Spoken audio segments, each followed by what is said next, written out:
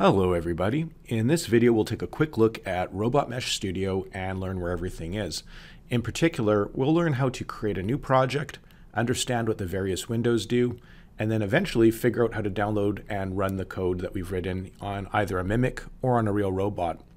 Let's start by creating a new project. I'm here at robotmesh.com/studio, and you'll see here in the top right corner that I happen to already have an account. Now, you don't need an account to create a Robot Mesh Studio project. The only benefit that comes out of being registered is it allows you to save your work. And as we create new projects, they'll show up here under the My Projects window.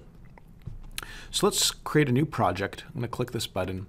It's going to ask me for my target platform. So Robot Mesh Studio can be used to program either a physical VEX robot or a simulation of a VEX robot, either IQ or V5 or Cortex for that matter. And so what we're going to be focusing on in this video is on creating a mimic or a simulation of a VEX IQ robot. So to do that, I'm going to click on VEX IQ Mimic as my target platform. I'm going to come up here to language and I'll choose my programming language.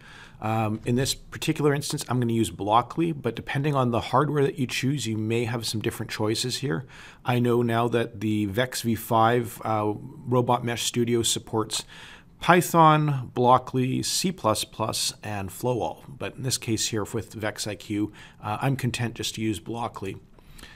And then finally, if I want to give this project a name, I can. I might call this my first project. And if I happen to have folders already set up, I can save my project to one of the folders here. In this particular instance, it's enough for me just to leave it here in the root folder. So let's click Create and see what's going on.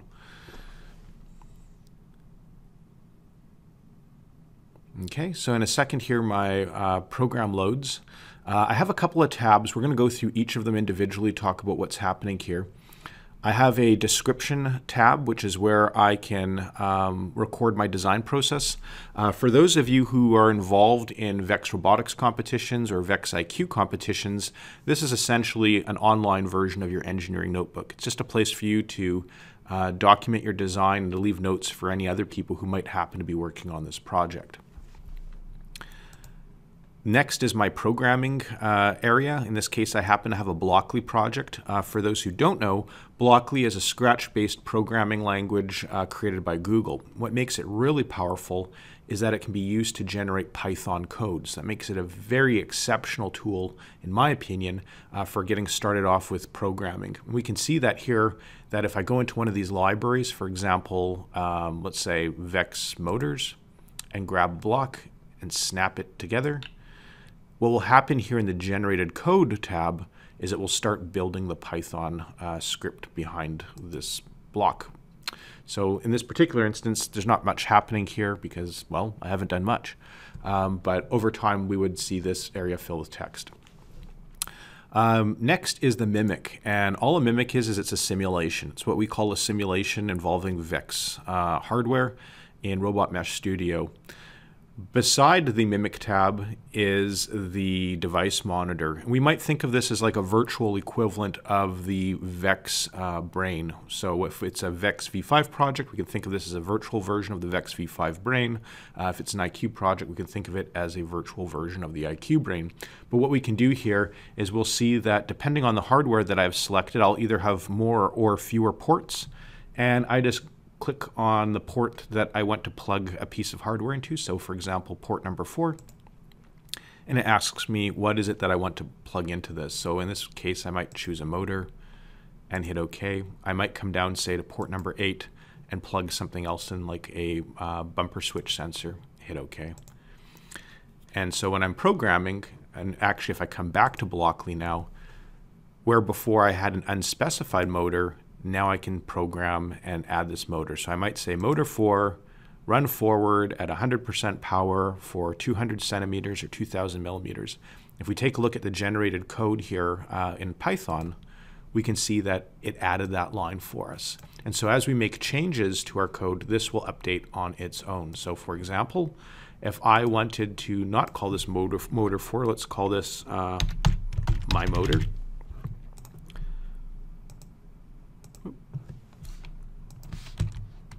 we can see that the text here in the block is now my motor.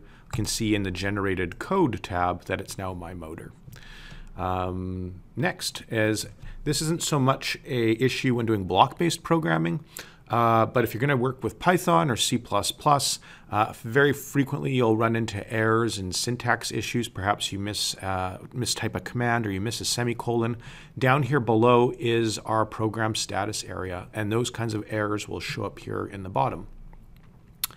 When we're all set to go, whether it's running our program on a physical robot or doing so virtually, we have up here the toolbar to download, run, and debug our program. And again, depending on what options we have selected, whether we're building for a real robot or a virtual robot, we'll see more or fewer choices here.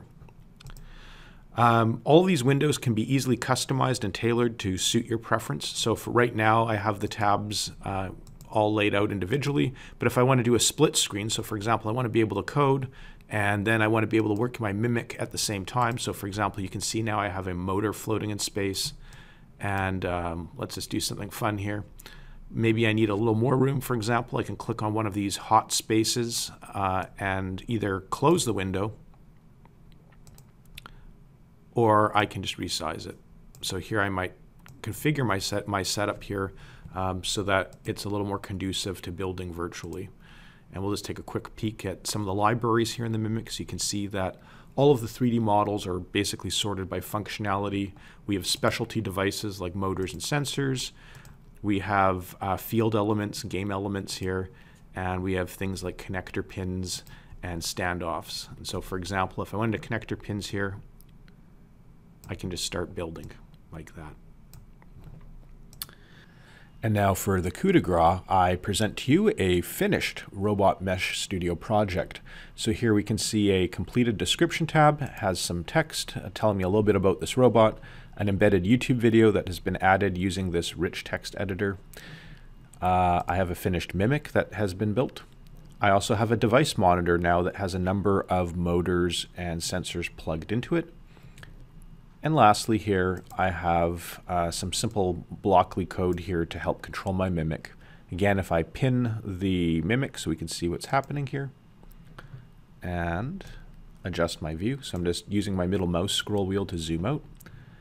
And if I hit play, this code now should run on this Mimic. Success. So, while not the most impressive program, perhaps, we'll be certainly doing a lot more of this in future videos. So we'll take a look at constructing the Mimic as well as programming both the simulation and the physical device using Robot Mesh Studio.